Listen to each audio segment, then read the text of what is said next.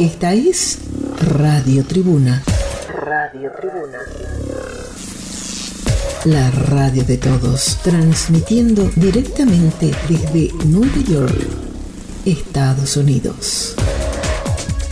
www.tribunaabierta.info. La leche materna es el mejor alimento que una madre puede ofrecerle a su hijo o a su hijita, especialmente cuando están tan chiquititos y tan frágiles, tan preciosos, cuando parecen esos dibujitos chiquititos cuando están en nuestros brazos.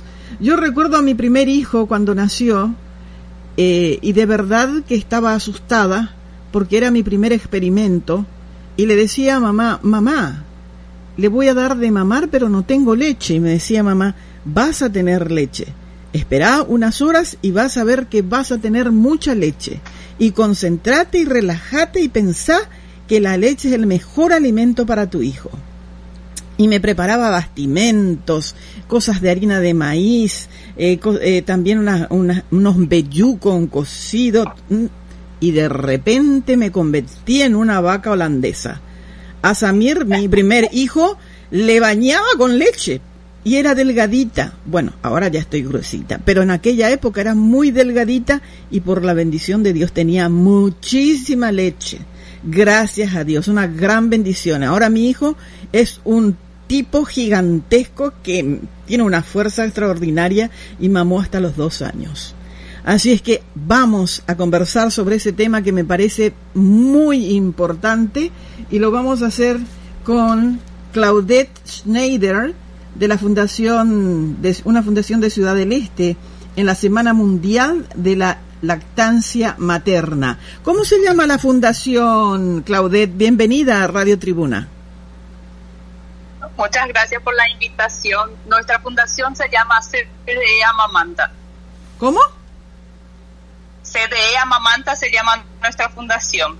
CDE Amamanta, Ciudad del Este Amamanta. Sí. Qué lindo nombre, qué pegajoso, porque todos se van a acordar, CDE Amamanta. Ya se quedó ahí. Importantísimo, qué lindo. El nombre juega mucho en la atención de la gente. Y CDE Amamanta, pues, ya lo dice todo. ¿Y cómo están trabajando? ¿Qué tal la aceptación de la gente? Vos sabés que ya estamos, hace 8 años, ahora en noviembre, que se fundó CDE Amamanta. Justo, no sé si te acordás el tema de que le prohibieron una señora amamantar a su hijo en un shopping en Asunción. Sí, no sé si más o menos, sí, y también a una mujer, a una señora que era militar, también le habían prohibido. Sí, así mismo, y en función de eso se reunió un fotógrafo con una mamá y empezaron a invitar a las madres que estaban dando de mamar a sacar fotos en parada de buses, en colectivo, en shopping, en lugares públicos. Y en eso, de ahí nació CDE Amamanta, y ahí nos dimos cuenta que en Paraguay el índice de mujeres que amamantaban era muy bajo.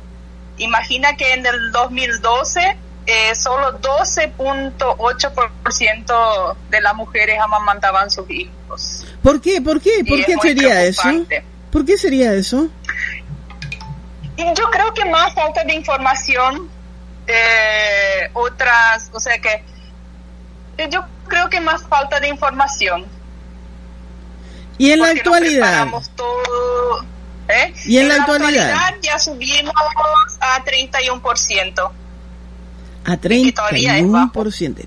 Está bajo todavía, pero subieron bastante en porcentaje. ¿Cómo hacen para hacer las reuniones y para que las madres vengan y escuchen, que están siempre tan ocupadas con los hijos? Sí, nosotros tenemos un grupo de WhatsApp y también tenemos una página en el Facebook. Antes de la pandemia hacíamos muchas charlas en los hospitales públicos, nos íbamos a los barrios, en las plazas, incluso en empresas que nos pedían para dar charlas si tienen muchas funcionarias mujeres. Pero después, cuando vino la pandemia, paramos con el tema de las charlas. Sí, siempre estamos ayudando a madres que necesitan que nos escriban, porque viste que es un trabajo voluntario que hacemos. Todas somos mamás, tenemos otras funciones, pero sí, si no pueden venir junto a nosotras le visitamos y le ayudamos con el agarre, que es el mayor problema que tienen las madres cuando tienen recién su bebé. Se agrietan los pechos, no saben dar de mamar, y ese es nuestro trabajo, de ir a ayudar hasta que ella logre dar de mamar sin dolor. La leche materna es de fácil digestión, y aparte que el bebé absorbe con mayor facilidad que la leche que vienen en tarritos. Eso me decía antes el médico. Ustedes tienen la misma información, me imagino. Sí, así mismo es. Es que automáticamente nuestro cuerpo, cuando nace un bebé, sea por parto normal o sea por cesárea, al soltarse la placenta, ya le envía un mensaje a nuestro cerebro, dice, bueno, hay que producir leche porque nació un bebé. Y automáticamente ya la mamá tiene el calostro, pero como el estómago del bebé es de un recién nacido, es como una nuez tan chiquitito, que al jugar poquitito él ya se satisface porque su estómago es re chiquitito. Ay, entonces mi muchas amor. veces las mujeres están en el hospital y apretan su pecho y dicen, yo no tengo leche porque no sale la leche. Pero el calostro es una leche como es muy espesa, ¿verdad? Como vos sabrás, que ya es mamá, que es como es muy rica en vitamina, es más importante el calostro que nuestra primera vacuna. Ah, sí, mamá decía, me traía un algodoncito y me decía, ponele tu primera leche acá y limpiale la carita con eso, porque eso es como si fuera una de esas sustancias químicas más caras de los laboratorios de la naturaleza que pueda existir, y eso le va a sacar todas las cositas que tiene por la pielcita, me decía mamá. Y yo le decía, mamá, pero vos te estás inventando tantas cosas de repente, y me decía, no, vas a ver. Sí, y vos sabés que en el caso de mi hija Tania, ella nació con unas cositas como unas pintitas así, y bueno, sí. Mamá me dijo, y hice eso, y a los 3 días desapareció todo. Así es que el calostro no solamente es para ingerir el bebé, sino también para limpiarle así las partecitas que parece que vienen un poquitito castigaditas al salir de la panza. Sí, porque el calostro tiene vitamina A, tiene vitamina D, tiene vitamina D3, tiene vitamina D del sulfato, tiene vitamina E, o sea que y abundante en grasa. Ese es el calostro, que es esa primera leche, esa primera, nosotros le llamamos la gota de oro a la leche materna. Y la leche materna dice que hace más inteligente a los bebés, ¿es cierto eso? Así mismo. Son los niños que maman exclusivamente, ellos tienen más, ¿cómo te voy a decir? Son más inteligentes, son más seguros de ellos mismos. Después de adultos, son personas mucho más preparadas. Hay muchos beneficios tienen. Aparte de eso, que yo creo que el bebé que mama crea desde el principio, ya fuera de la pancita, porque dentro de la pancita tenía ya un vínculo con la mamá, ¿verdad? Pero una vez que está afuera, a través de amamantarlos, uno agranda esa relación, ese vínculo, porque cuando están mamando ellos les miran a la cara a la mamá como tratando de descifrar quién es esta señora, pero le estoy viendo, me parece que le conozco. Me encantan cuando miran los bebés y están mamando, es como tratando de descubrir cositas así con los ojitos, y después cuando van creciendo, que ya comienzan a jugar con el cabello de la mamá y que se ríen y que toman la leche y felices y contentos. Así es que yo creo que aparte de ser una gran vitamina, de ser una medicina natural para el cuerpo del infante, y del vínculo con la mamá, es un mundo que se les abre a los niños de amor y de ternura, ¿no te parece? No, así mismo es. Y después también hay muchos que dicen, no, que le creas a un hijo muy dependiente de vos porque está ahí colgado por tu pecho, pero no sé si me das la razón, ¿verdad? Es tan poco corto tiempo, esos 2 años, 3 años que ellos están ahí, después ya crecen, ya corren, ya se van, y después ya son niños, se van al colegio, menos están contigo, después ya son preadolescentes, adolescentes y adultos, y ni fa ni fu para la mamá o para el papá, ¿no? Pasa demasiado corto tiempo ese de edad de mamar, ese apego, esa que vos les tenés ahí cerquita tuyo. Ay, uno tiene que aprovechar, la verdad, honestamente, tiene que aprovechar el tiempo de la niñez de sus pequeños, porque después, una vez que comienzan a ir a la escuela, ya comienzan a convertirse, a ser más independientes, llegan al colegio, ya prácticamente están independientes, la facultad ya se están yendo y por ahí aparece alguien, se casan, y si es hombre y tenés suerte, la nuera te quiere, y entonces vos podés tener más vínculo cercano a tu hijo. Pero si te toca una brujita, olvídate, ahí hay una fuerza poderosa, mucho más que la fuerza que la mamá a veces, pero gracias a Dios, y le doy gloria a Dios públicamente en mi caso, mis nueras sumamente, y mis yernos sumamente apegados a mí, y le doy la bendición a cada uno de ellos, y soy como una mamá más y ellos un hijo más para mí. Así es que por la gloria de Dios parece que esos niños también mamaron bien. No, y así que bueno, eso es bueno escuchar eso, es muy importante eso, ¿verdad? Mantener un relacionamiento cercano con los hijos, empezando por la lactancia y yendo por todos los aspectos que van haciendo que tu hijo crezca. Es muy importante el relacionamiento. ¿Cómo hacen para reunirse? ¿Dónde se reúnen? ¿Y cómo se solventan?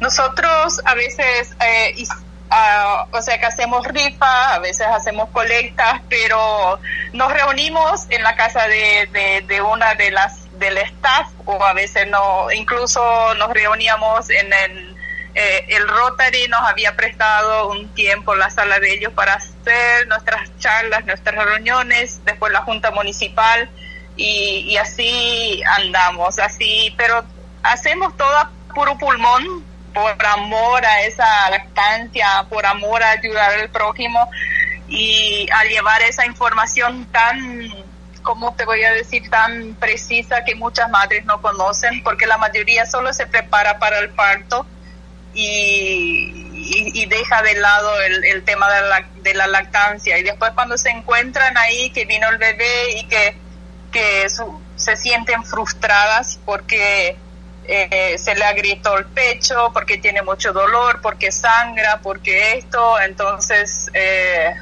ahí lo que recién se dan cuenta que tenían que haberse preparado, informándose, leyendo todo sobre el tema de la lactancia, que es un punto muy importante para nosotros las mujeres. Y más ahora en que todo está tan caro y que las leches están carísimas, y encima acá en los Estados Unidos hasta hace poco no había más leche en polvo para los niños, esas leches que vienen todas en latas, no había, muchas mamás tuvieron que recurrir a la leche materna. Es más, pedían a las madres que tenían excesiva leche que donen a bancos de leche materna aquí en Nueva York. O sea que ese también es un beneficio, no solamente todo lo que hace por el bebé, sino también por la economía de la familia que acaba de tener un bebé. Y claro, nosotros hicimos un cálculo cuando fue 2009, que si una mamá da de mamar, o sea que si compra la leche gran fórmula más el pañal que usa un bebé, aproximadamente gastaría como 8 millones al año en el 2009, y ahora ya estamos 2015, ahora ya estamos en 2022, 7 años atrás, quiere decir que este monto ya ahora ya es el doble. Indiscutiblemente que sí, indiscutiblemente que sí. Bueno, ¿algo más que quieras agregar para que la audiencia se informe? Solo quería agregar que este año, por ejemplo, el lema de este año es impulsemos a la lactancia materna apoyando y educando, ¿verdad? Que es algo muy importante, la información a las madres, que nosotros seamos un instrumento de poder ayudar a la otra persona. Eso es fundamental para hoy en día, ¿verdad? Y estamos muy felices y agradecidos que estamos creando un futuro de personas mejores, con mucho más salud, y en eso estamos. Claudete, te voy a pedir en nombre de la gente de producción que preparan los videos para el canal de YouTube de Radio Tribuna, si nos podés enviar fotos de los trabajos que están realizando, de las reuniones que tienen, algunos videos también que tengan relación con la vida materna, con la lactancia y todo lo que concierne a este tema que estamos tratando, para poder utilizarlos en el canal de YouTube de Radio Tribuna. Hay mucha gente que se va a informar ahí también. Dale, muchas gracias, te voy a estar pasando sin ningún problema. Gracias, Claudete, muy pero muy amable. Muchos éxitos y cualquier cosita, aquí estamos a las órdenes. Dale, muchas gracias a usted por la invitación y estamos a las órdenes también, cuando quieras, un gusto. Igualmente, mucho éxito, muchas gracias. Amén, muchas gracias.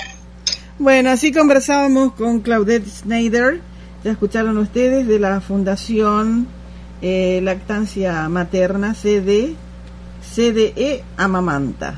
Qué lindo.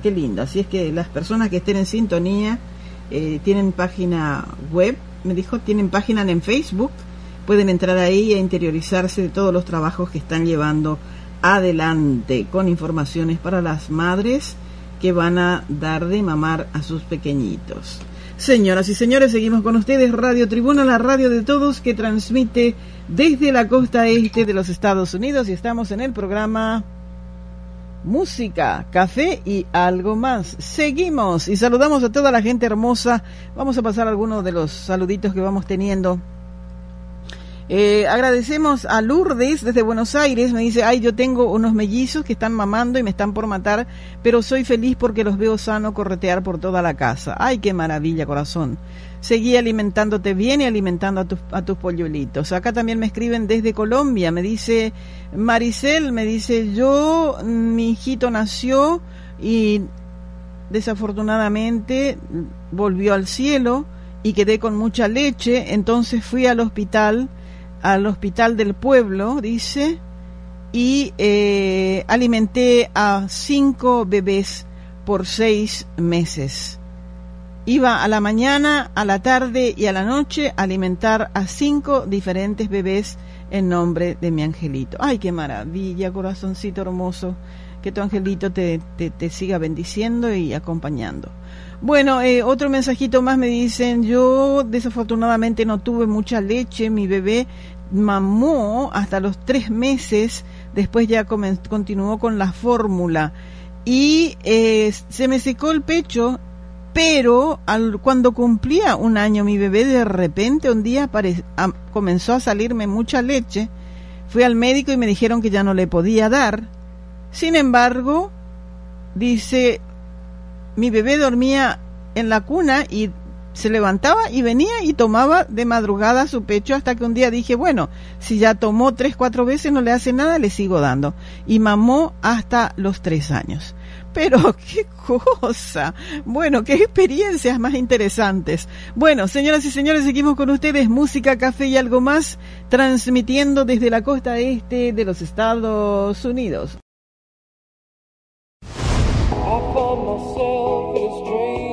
Buena música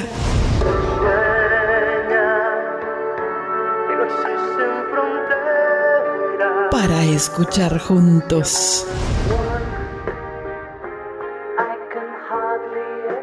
La mejor de las selecciones de la discoteca internacional. Una tacita de café espumante y con un aroma delicioso. Y por supuesto, ese algo más que nunca falta. Aquí en Radio Tribuna, todos los jueves a partir de las 20:30, hora de Paraguay, 8:30 p.m., hora Costa del Este, Nueva York. Música, café y algo más.